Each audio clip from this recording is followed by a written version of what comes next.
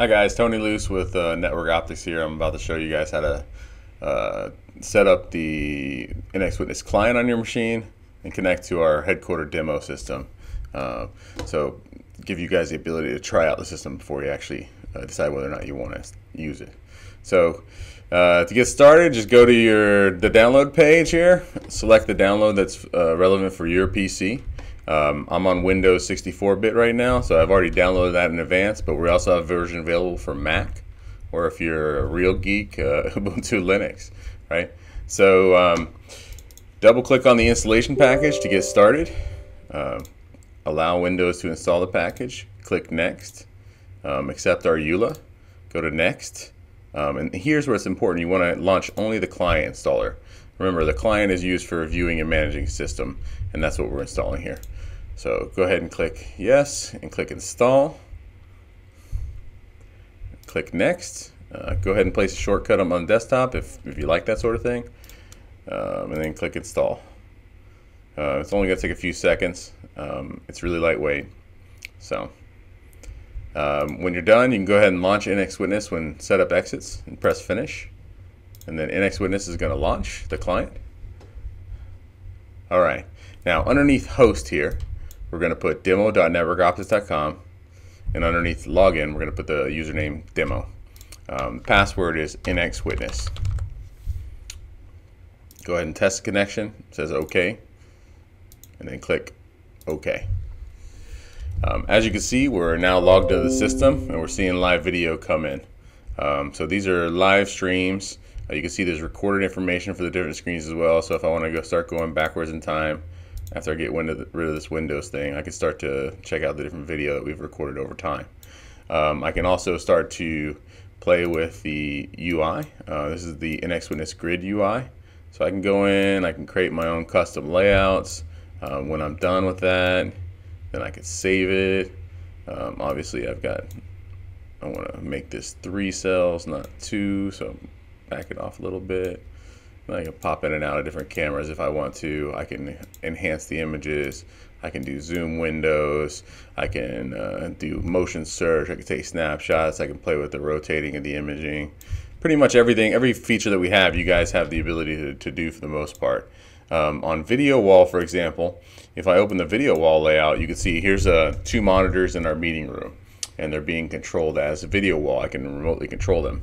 So if I want to change one of the monitors, like the left monitor, if I've set this up correctly, I can drag and drop the fisheye layout onto the right monitor. See, I haven't set that up correctly. Let me go fix that real fast. Everything in the software is really easy to fix and adjust.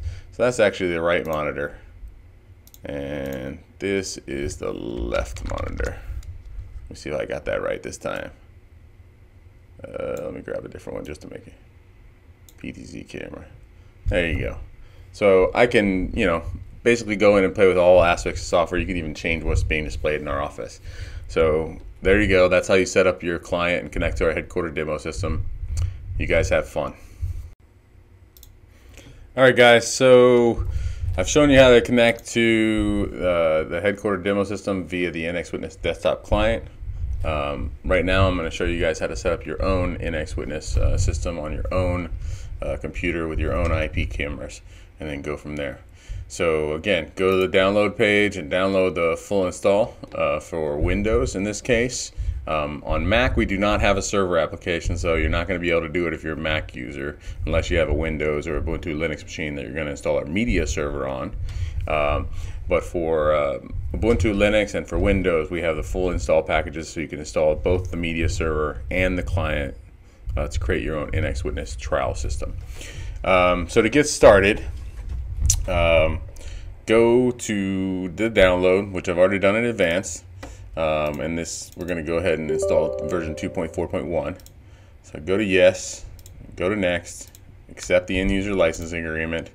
Launch both server and client installers, very important, and then press install. So what you're going to see here is it's going to extract the files. It's going to start the installation process. First, it's going to install the media server, because without a media server, you don't have a system. Click Next. Give your system a name. I'm going to call this one Tony Demo. Now, your login for the first user is always going to be admin. This is your system owner, is your system administrator, your master super admin. So you want to pick a secure password here. Me, I'm going to use 123456 because I'm going to delete this later and install my own system with a stronger password. So go ahead and underneath the allow system to optimize camera settings, which is recommended. And what that means is we install a OnVIF profile on any compatible OnVIF Profile S camera that we detect, or any compatible manufacturer that we've done direct integration with. For example, Axis. We did the Axis Vapix API. So that we install a profile on those cameras, and we tell those cameras, give us your maximum frame rate and your maximum resolution. And that way we can get a really strong stream from them, and then you can determine how you want to record it or how you want to manipulate it. The other thing we do is we ask for 7 frames per second from the second stream on a dual streaming IP camera, which most of them do now. And we use that second stream, we record it, but we also use it for motion detection analysis, which is our smart motion search feature. The final checkbox is send anonymous usage and crash statistics to software developers. Please leave that checked. It gives us insight into when your system goes down, and we can anticipate bugs and fixes much faster with this. We also get some usage information about, what's the most popular IP cameras out there, and that's important for us because we want to make sure that we're developing for those camera brands. So go ahead and click next, and then click installation.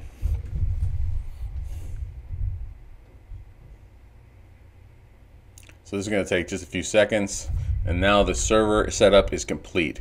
And you can tell that by looking in your Windows taskbar on the bottom right, and you can see the media server is now running. So that's good. I'm going to click finish, and then go to now you're going to start the client setup wizard. And the client, like I said on previous videos, the client allows you to view and interact with your system. It's a rich media application. Almost a media player. It can play offline files, it can play images, it can do a lot of different things. But when you connect to a system, you need a rich media client in order to be able to manipulate and manage the system in real time. So go ahead and click next, place a shortcut on the desktop, and click install to begin. Again, it's going to take a couple seconds. When you're done, go ahead and click finish and launch NX Witness. All right. So you can see I've done a demo video earlier, so I've connected to our demo system. That's not what I'm going to do right now because I've installed it on my own system in my office with my cameras. I'm going to go ahead and go to the Tony demo that I just set up right now, right? So you can see it's a 127 address, which is a local address. It's been automatically detected by my client, which is nice. And then I set up the password is 123456. I can test the connection. So I remember the password correctly, and press OK. And then go ahead and log in. So you can see I've set up the system now on my own computer.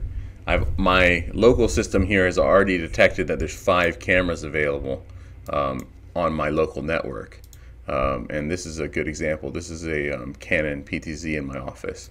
So if I turn the Canon PTZ down over here, you should be able to see me while I'm doing this demo. So, hello. So that's it. You guys have set it up.